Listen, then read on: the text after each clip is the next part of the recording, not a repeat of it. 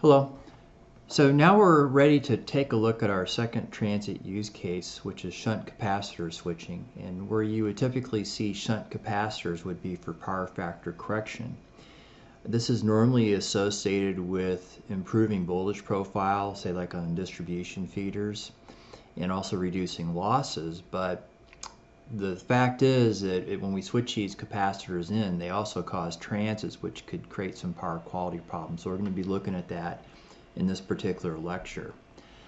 Before I get into the material, I just want to kind of mention that you might want to be considering the use of Python for doing some of this plotting in the class. I know a lot of you would be using MATLAB, but the problem you run into if you get a job in industry, the company you're working for may not have a MATLAB license. And so I generally encourage people to also learn something like Python or how to do some advanced plotting in Excel, so that when you finally do get a job in industry, that you've got some tools that you've worked up in order to do common types of engineering problems. So anyway, you could take a look at this later on. This is just an example of using Python for doing plotting. In this case, this is an RL fall example, kind of similar to what you'd have to do in homework number 1. And what I'm doing in this case is I'm actually making use of this library called Matplot. And so this is actually a kind of a MATLAB emulation. In case you're familiar with using MATLAB, you can kind of do some of the same things in Python. So anyway, if you guys want to do this, this is kind of some example code you can make a use of to kind of get started on this. So what do these capacitor switching waveforms look like? This is actually a recording. I think this is actually on a 69 kV system. I don't believe the current scale is correct. I think the CT ratio wasn't plugged in properly. But what you see is you see some normal load current, and it kind of starts out somewhat in steady state, some harmonics in there.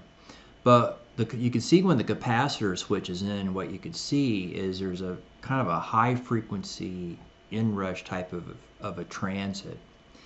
After a while it damps out because there's resistive damping in the circuit, but you see what's superimposed on the 60 Hertz waveforms is a high frequency component. And what this is going to result in, if I have some source impedance, is I'm going to get an additional voltage drop across the source impedance due to that inrush current. And what this is going to do, this is going to show up in the voltage. And so it's going to tend to cause over voltages, it's going to tend to cause power quality problems. And what we're concerned with in this particular lecture is how we actually can quantify this, how we can actually model this. So as far as this phenomenon, we've kind of known that this has been happening. I mean, this has been talked about for a while, but it wasn't really until, relatively recently, I guess, in the history of power engineering that we kind of knew exactly what was happening in the field. And this is from an early paper on taking field measurements around this. And this was done back, actually you can see from the recording right here, back in '94, with a device called a PQ node. Now before this, we had no visibility of what was actually happening in the field, especially at the distribution level, and this was actually a project undertaken by Electric Power Research Institute to kind of start quantifying this and taking measurements. And so they developed this special type of recorder called a power quality node, which could take voltage and current high frequency measurements.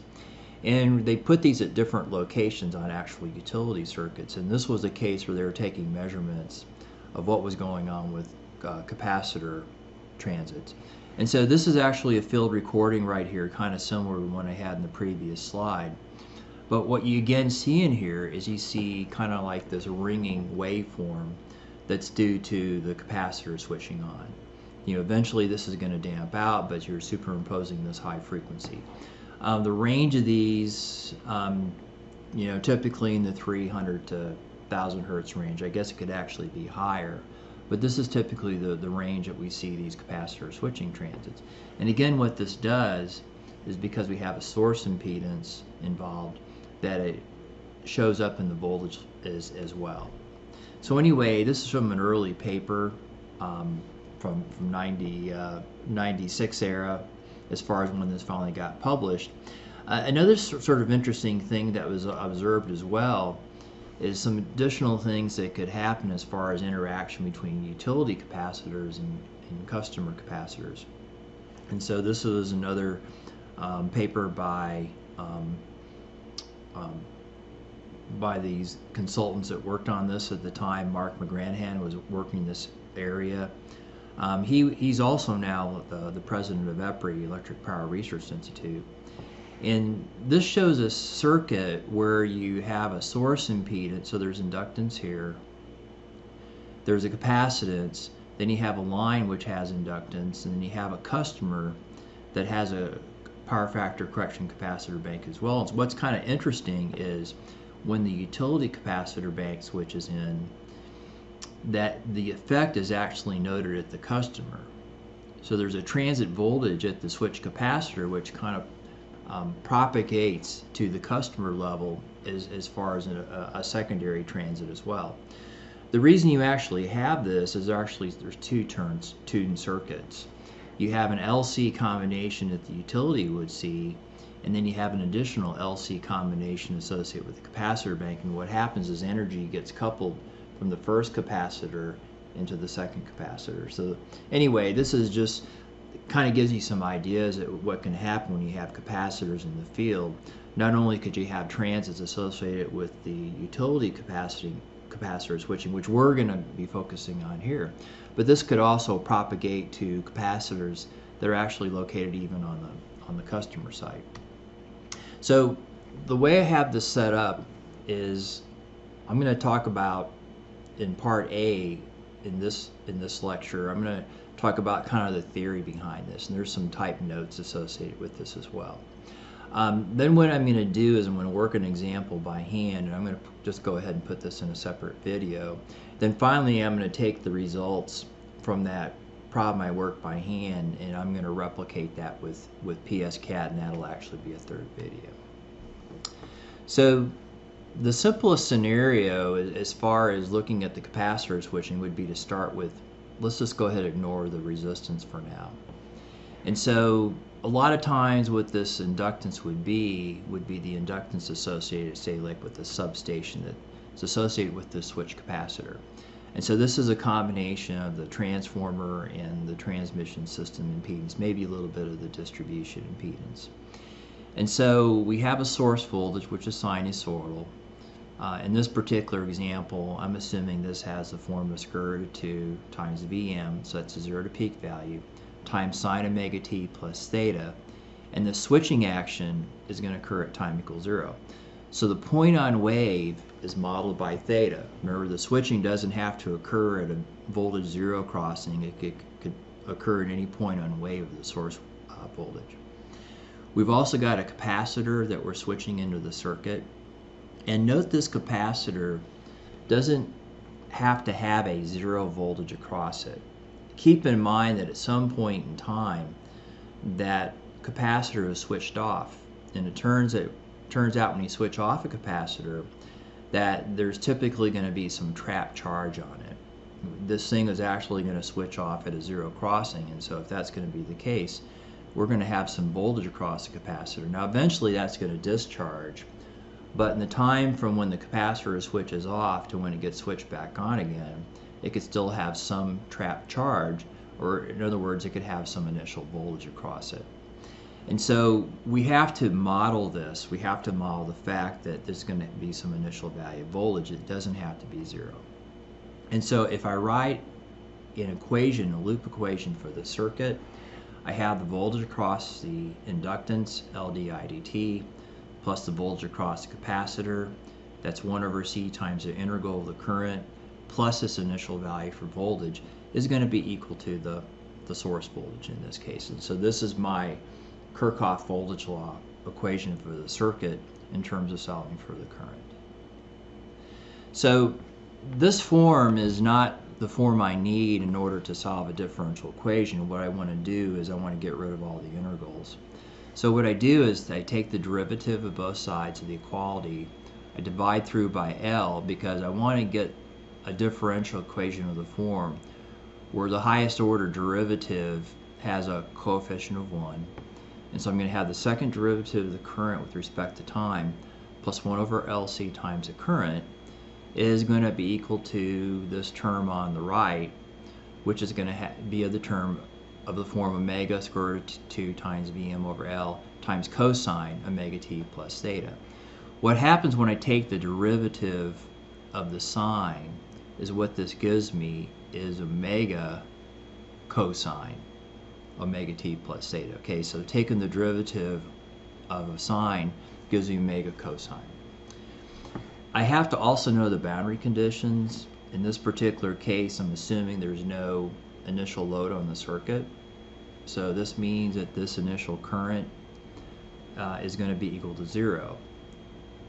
Right before and right after the switching action occurs, I have 0 current because that inductor is going to resist any instantaneous changes, right?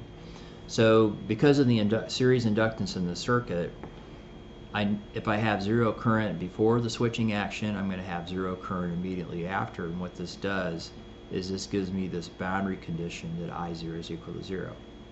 Now there's another boundary condition which we're going to need associated with the derivative of the current at time equals 0.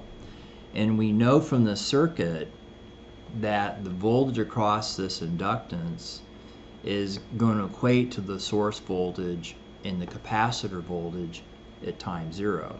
So another relationship which we could use is that the voltage across the inductor at time 0 is equal to the source voltage at time 0 minus the capacitor voltage at time 0. And so this is another boundary condition that we're going to need associated with the derivative of the current. And then we also know too that the voltage across the capacitor cannot change instantaneously. And so whatever voltage we had right before the switching action is the same as the voltage we're going to have right after the switching action. We could basically say this is going to be Vc at time 0 then. So those are the two boundary conditions which we're going to make use of. So how do I do the calculation for the current? Well, I'm going to break that up into two parts. There's going to be a steady state portion and there's going to be a transit portion. And the steady state portion is due to the sinusoidal forcing function, which we can calculate using phasor analysis. So in steady state, I could take the phasor voltage and I can divide through by the net complex impedance. This complex impedance is complex impedance is j omega L plus 1 over j omega C. All right, so I can factor out the j in the denominator here. Note in this case, as I'm writing this in terms of the RMS voltage, but you could do this in terms of the 0 to peak voltage. And the j is going to translate to having minus 9 degrees in the numerator, and so I'm going to have a real value for the denominator in this case. And so when I translate that back to the time domain, I'm putting in the square root of 2 to get that back to 0 to peak. I have a minus 9 degree phase shift, and so before where I had a sine for the source waveform for the solution in this case, now I'm going to get additional phase shift of minus 9 degrees.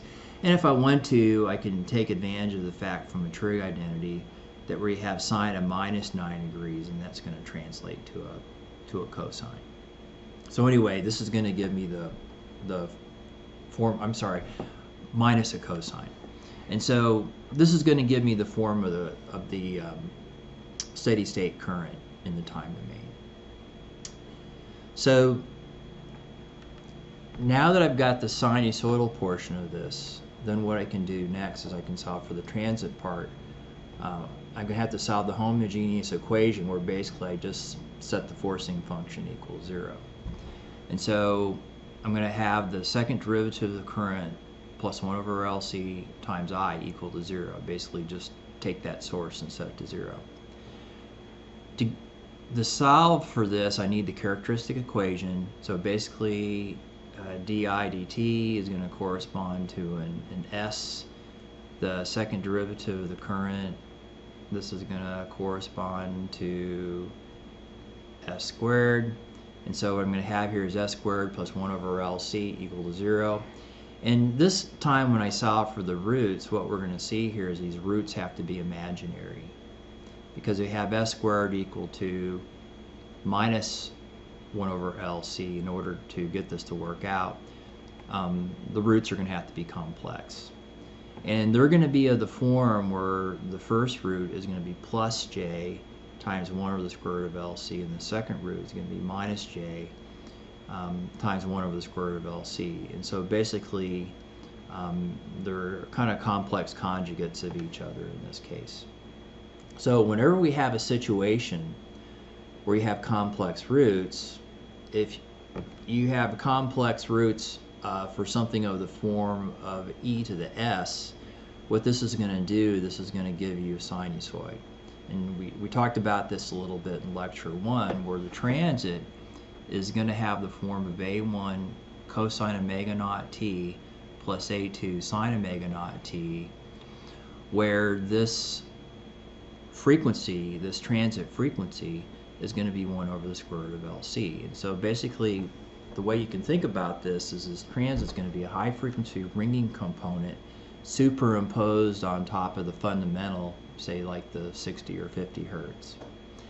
And so to get the total solution, we add both these together. So we're going to have the steady state portion of this, we're going to have the transit portion, and then what we need to do is we need to do the method of undetermined coefficients to find out what A1 and A2 are going to be. So anyway, we apply the boundary conditions. You set I0 equal to 0, and you basically figure out what A1 and A2 are. Note in this case, if time's equal to 0, the sine term disappears, and so this gives us the ability of solving for what A1 is, and so we can get an equation for A1. It's shown right here. And then to get A2, what I need to do is I need to take the derivative of the current. So when I take the derivative of the current, then basically what I'm going to have is I'm going to have two terms. I'll have a fundamental frequency term, and I'll have a transit frequency term. For the current, when you take the derivative with respect to time, for the sinusoidal part, what this does is it basically, this cosine, when I take the derivative, is going to give me minus omega times a sine. When I take the derivative, we said in this case, we figured out what A1 was going to be, but basically what we're going to get here for the cosine and sine is we're going to get minus omega naught times a sine, and for the sine taking the derivative, I get omega naught times the cosine. And so you have to kind of know your trig identities in this case and basically what the derivatives correspond to. But then when you plug in for time equal to 0, then di dt at time equals 0, well, we just simply set all these values for t equal to 0 in this case. What we see in this particular expression is this term right here is going to go to 0. This particular right term here is going to be 1. And so di dt at 0 is square root 2 Vm times omega divided by omega L minus 1 over omega C times sine theta. So this is going to be at the fundamental frequency plus A2 times omega naught. And we said before that this derivative of the current at time equals 0 is this voltage at time 0 for the source minus the capacitor voltage at time 0 divided by L. And so we could use this right here to solve for A2. A2 is a rather complicated expression right here. But then what we're going to have as a result of this is we'll have an expression for the current as a function of time. So anyway, later on we'll simplify this, but if you were going to want to explicitly model the source voltage at 60 hertz or 50 hertz, this is what it would take. So anyway, this is the final form of the solution, pretty complicated, but what we're going to do is we're going to simplify this by assuming that omega naught, which is its transit frequency, is going to be much higher than the fundamental frequency. Basically, as we look at that high frequency ringing transit, the source voltage isn't really going to change too much. So it's almost like what we're doing is we're kind of assuming that the forcing function is going to be DC. That is, it's not going to change much as the transit's going to ring at a high frequency. And so anyway, this is a pretty reasonable assumption as far as getting a worst case effect as far as determining what kind of stress we're going to have on our components to do this capacitor switching. So how is this going to simplify the analysis? Well, basically, it's almost like you're setting the fundamental frequency equal to 0. And so now the right-hand side of the equality is square root of 2 Vm times sine theta. Theta is still needed because we still have the point of wave to consider, but now we're just assuming that the source is basically DC.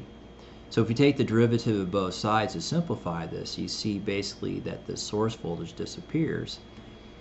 All we have to solve for in this case is just a transit portion of the solution. The steady state portion is just simply going to be 0.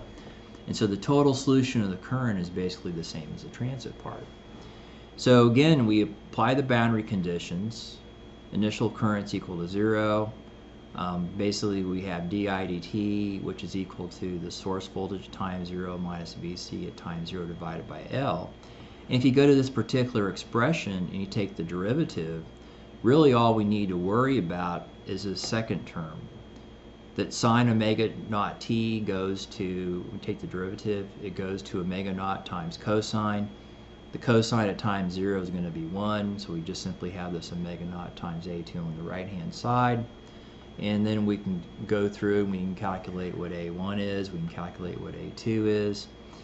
So A1 is going to be 0, and A2, when you do some of the manipulation on this, before, if you take this omega naught times L and you substitute in for 1 over the square root of LC, you see that A2 is given by this difference in voltages divided by this term square root of L over C.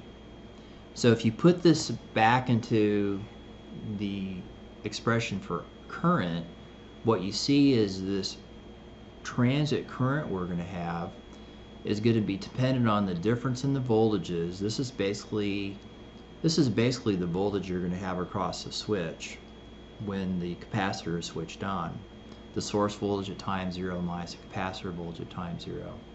Divided through by this term square root of L over C times sine omega naught times t, where this square root of L over C has units of impedance. And this term is used so often it has a special name, and this is called the surge impedance. So the amount of current you're going to get is going to be dependent on that difference in voltages divided by that surge impedance. Right? And what this expression does is it gives you some ideas about how we can potentially minimize that transit current due to capacitor switching. One thing we could do is we can switch the capacitor on where that difference in voltages in the numerator is equal to 0. So that would be one type of solution. Or something else we could do right here is we can play around with the surge impedance as well. But so there's a number of different things we could do to minimize the switching transit effect. All right, and that's talked about here. So if I'm going to go ahead and try to get the switching to occur when the source voltage matches up the capacitor voltage, and that's something we refer to as synchronous switching. There's actually special types of capacitor switches that actually monitor the voltage across the switch contacts and won't close that in until the voltage differential is close to 0. We can also put a resistance in series. We'll see later on what the effect of adding series resistance is. We can have a higher surge impedance.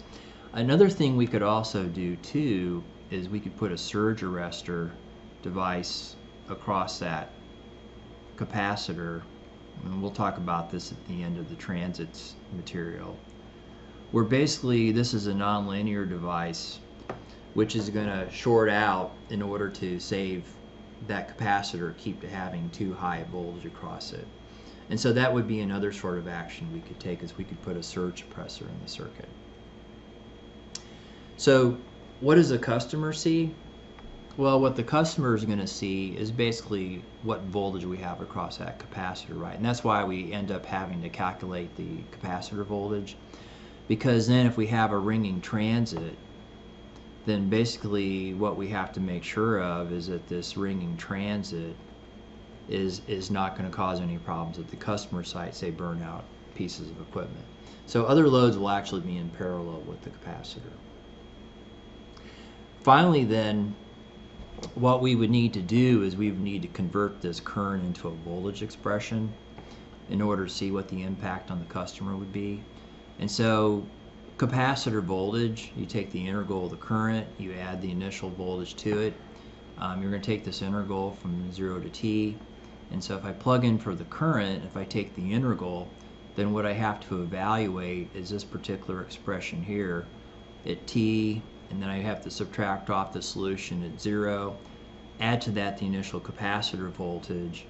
And what this simplifies to is it simplifies to a voltage term where this is going to be equal to the source voltage at time 0 minus a sinusoidal term minus a term that has as its magnitude source voltage minus the initial capacitor voltage times cosine omega naught t. All right. So we could see here from this particular formula what would be the stress across this particular device if we looked at different initial values of source voltage. We looked at various values of capacitor voltage, initial capacitor voltage. That would actually tell us what the worst case stress would be across, say, like a customer load component. So what would be the worst case? Well, it turns out that the worst case is going to be when the capacitor is charged up to the negative of the source voltage, and the time we look at is omega naught t equal to pi. So why is that going to be the case? Well, if that's going to be the case, then cosine, that sinusoidal portion of the result, this is going to be at -1. And if we set it up in a way where that capacitor is charged up to negative the source voltage, and this particular term right here is going to be minus Vs, and what we see is if we substitute in for this particular case, that we're basically going to be getting a tripling effect, that this peak voltage could actually start out at minus the source voltage and actually kind of jet up to 3 times that source voltage at time 0. And so if we're not really careful, you know, we could actually see this tripling effect in voltage. That voltage could actually get really high. Now, is this really going to happen in practice? Probably not, because there's going to be damping in the circuit, there's going to be surge arresters out there, maybe the insulation would even break down. But all I'm saying here is in a perfect LC circuit, that there's no damping, and if we didn't have to worry about insulation failing, we could actually get that voltage to jump up to a pretty high value. So this is a pretty dramatic effect in the worst case if we're looking at capacitor switching. What happens if we add some series resistance? Well, what's going to happen is we're going to get some damping, obviously. And so this would be what we would get if the source impedance had some resistance.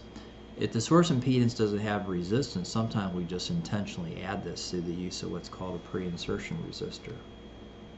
So how this changes the solution, let's again assume that the source is going to have just basically a DC voltage as a model. Then I can add the voltage across the resistance in this case, so I add this value of Ri. And when I take the derivative of both sides, this term goes to 0, and I'm going to have the second derivative of the current plus R over L times di dt plus 1 over LCI is equal to 0. So basically this term gets added in. And what I need to solve for now for the characteristics of the equation is going to be this expression. It has this additional term of R over L times S in it. When I solve for the roots, what I'm going to use is I'm going to use a quadratic equation.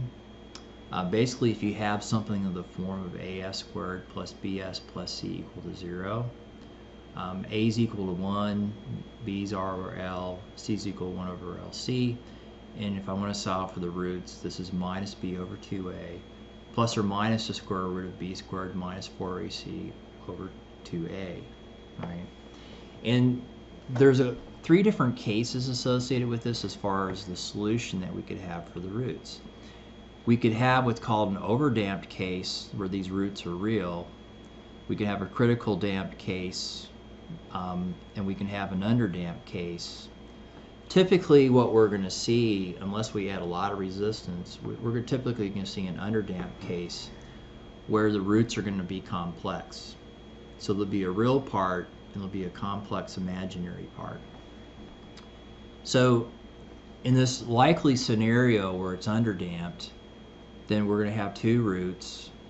The real part's going to be negative minus r over 2L. This is going to be the form of the imaginary part. And then the form's going to be alpha plus or minus j omega 1, where this is the result for alpha, the real part, and this is the result right here for the imaginary part. And note that this omega 1 is not going to be 1 over the square root of LC anymore. It gets detuned a little bit due to the resistance in the circuit. Not very much typically. It's still going to be pretty close to omega naught, but it's going to get detuned a little bit. So then when we have the expression for current's going to be C1 e to the S1t plus C2 to the power of S2t. We plug in for S1 and S2, they're going to be complex. And it turns out if you do the math on this, that the current's going to have an exponential part times the A1 cosine omega 1t plus the A2 sine omega 1t. So now we have an exponential in front of this, and if this exponential has a negative real part, then basically this is going to be giving us a sinusoid that's going to decay out with time. Before it just kind of lasted forever, now it's going to decay out with time. Where this omega 1 is a little bit different than omega naught. So if you wanted to substitute in here for omega naught, you could do this. I mean, this would be kind of an alternate expression for omega 1. But anyway, this is what we're going to get now for the form of the solution. And now we have to figure out what A1 and A2 are. So again, we use these same boundary conditions. The initial current 0, this is going to be the form of the derivative of the current at time 0. I can substitute in for time equals 0, and I can find out that A1 is equal to 0. And so I just have to basically figure out what A2 is. And now this is a little bit more complex, because now when I take the derivative of this current, I've got two different parts of it that are functions of time. And so what I need to do in order to take this derivative, I have to use what's called the chain rule. If you have two expressions f and g, and you want to take the derivative of current, then you have to basically take the derivative of f first, multiply that by g. Then what you do is you take f and multiply by the derivative of g. And this is actually then how you would get the form of the current in this case. And so if I apply this here, apply the chain rule, I've got to worry about taking the derivative of the exponential first, and the second part I take the derivative of the sine term, gives me omega times cosine. Set time equal to 0, and eventually what I can do is I can figure out the expression for A2, where A2 is just simply going to be this derivative of the current divided by omega 1. All right. So now I get this particular expression for the current. What's changed in this particular case? Well, the only thing that's kind of changed in this particular case is I have a slightly different value for the oscillating frequency, and then I have this exponential damping in here. So now instead of just oscillating forever, it damps out with time. This is what we refer to as an exponentially decaying sinusoid. All right. So a lot more complicated than the RL circuit than the first order case. When we have second order circuits, these are just a lot more complicated to solve. And this is typically the extent we do these by hand is up to the second order then.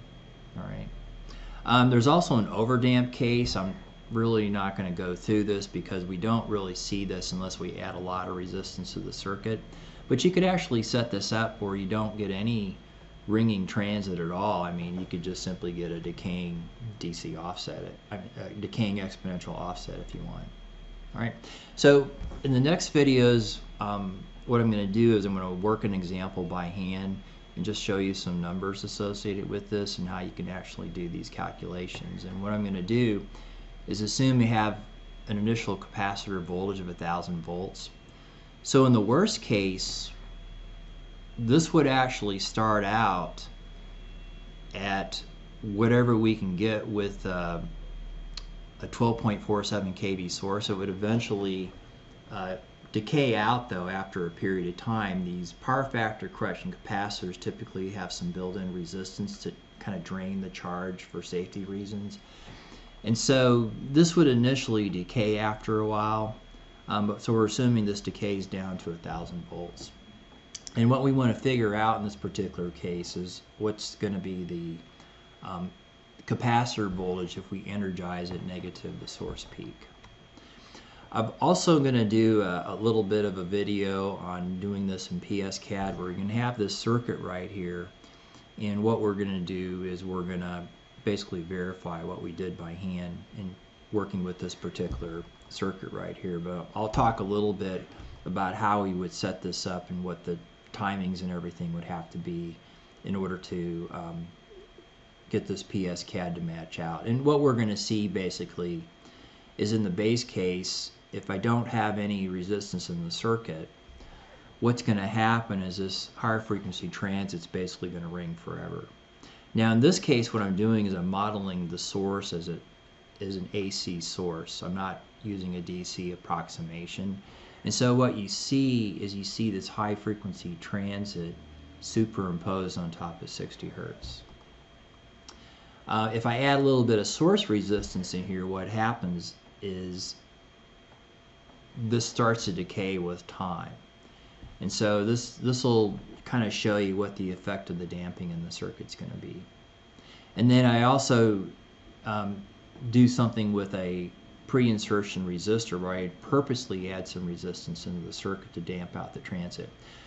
The way you would actually see this in the field would be when you have a circuit breaker. Instead of just kind of closing the circuit breaker right away, you can actually put in what's called a pre-insertion resistor for a short period of time. And so this kind of serves to kind of cut down the transit. And then what you do is, once the transit's been kind of attenuated, then you take that pre-insertion resistor out of the circuit. So this is kind of a trick we use in switching circuits, is we actually purposely add a little bit of resistance in there to cause the transit to decay faster.